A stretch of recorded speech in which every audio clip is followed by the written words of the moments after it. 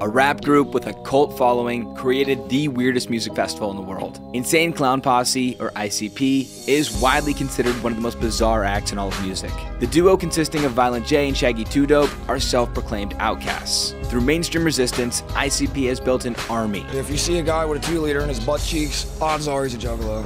The juggalos can be identified by their face paint, love for Faygo soda, and ubiquitous battle cry. Whoop whoop, whoop whoop, whoop whoop. In '99, The Gathering was born. The first one took place in Novi, Michigan with 7,000 fans. In the years that followed, The Gathering grew larger and larger. ICP brought bigger acts like Ice Cube and 3 6 Mafia. The festival grew to include rides, games, stand-up comedy, and art seminars, which all seem to be normal, except for many of the juggalos are completely naked. Now, the scene may look terrifying, but the juggalos would tell you they're harmless. Doesn't matter what color you are, size, shape, we do not discriminate. Throw me a follow if you didn't know this. And if you did, I'll settle for a like.